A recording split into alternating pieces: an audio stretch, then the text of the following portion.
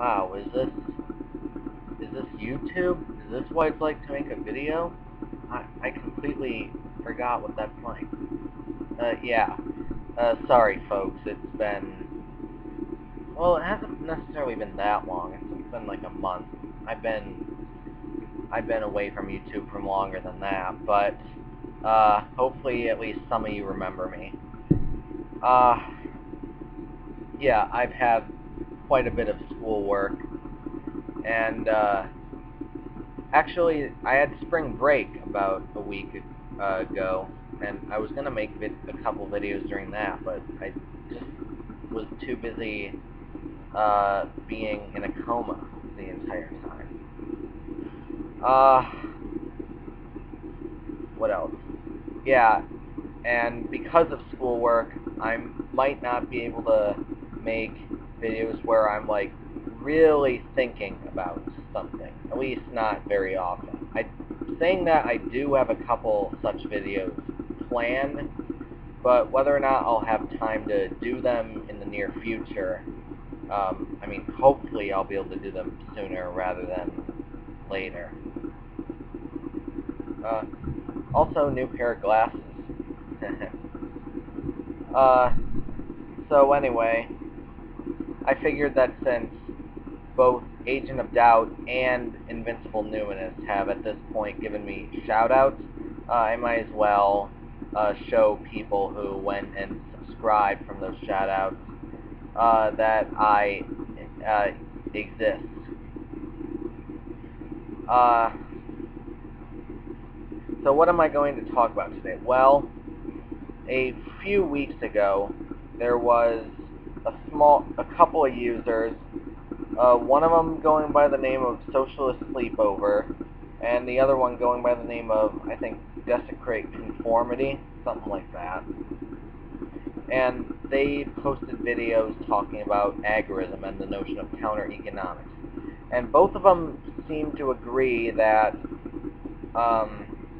counter-economics was putting the cart before the horse, in the sense that we need to create the institutional framework to be able to support something like a counter business before actually creating counter businesses, because counter businesses tend to fail, and those that don't tend to either not be working very often, or they tend to become not so counter businessy. So I guess I agree in the sense that counter businesses need a certain institutional framework to in order for us to be able to do that, but I think these people are misunderstanding what agorism and counter-economics are, and to be fair, that's partly the fault of most agorists themselves, because, well, I'll just go right into defining what counter-economics is.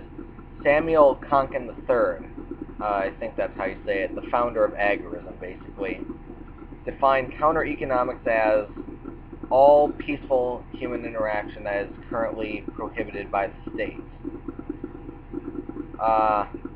So, black markets and gray markets tend to be what agorists themselves emphasize. And most agorists seem to think that counter-economics means counter-business, or economics in the sense of, people trading and money and all that stuff. But that's not inherently how it is. And Brad Spangler, who is an agorist, defines counter-economics in the same way as all peaceful human interaction forbidden by the state.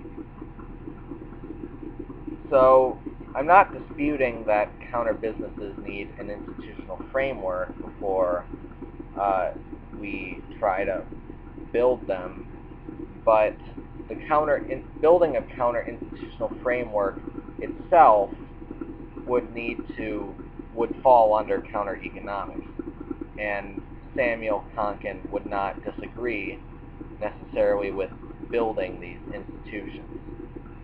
like I said, most agorists themselves seem to get confused about this. They tend to emphasize black and gray markets much more than anything else. But, you know, it's not inherent in counter-economics or agorism. As for all other sorts of agorism stuff, you know, I don't know if I would be technically an agorist. I wouldn't mind being called that, certainly. And, you know, there are certainly interesting things that have been, at least that I think, have been inspired by agorism. Like Bitcoins, I think, were agorist inspired. If not Bitcoins, definitely a black market called Silk Road.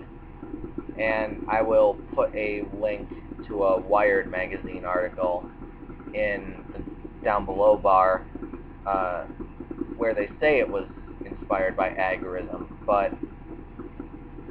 and I do think that Silk Road is kind of overhyped. So is Bitcoin.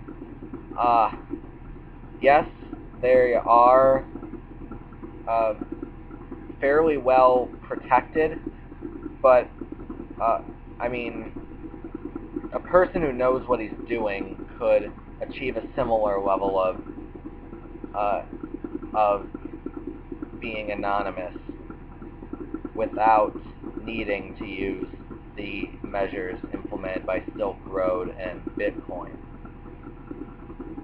And I haven't gotten around to actually using Silk Road for anything yet. And it's not just drugs on Silk Road. That's another misconception about Silk Road. They also have, well, like, they have lab equipment. I've been there, and they have lab equipment, which is awesome. I'm definitely going to need to get some from there. But, yeah, Silk Road is kind of overhyped. Bitcoin is also overhyped, but there are some misconceptions about that too. Like, it is always the case that the price is wildly fluctuating. And while that certainly is the case a fair amount of the time, certainly hasn't been the case recently. I've been watching at, like, Mount Gox and other places, and the Bitcoin exchange rate really hasn't been fluctuating that much as of when this video is being posted. So, yeah, a bit of a rambly video here, but it does take you through my thought process, and again, I don't have a lot of time to make much more stuff. So, yeah, take care, everybody.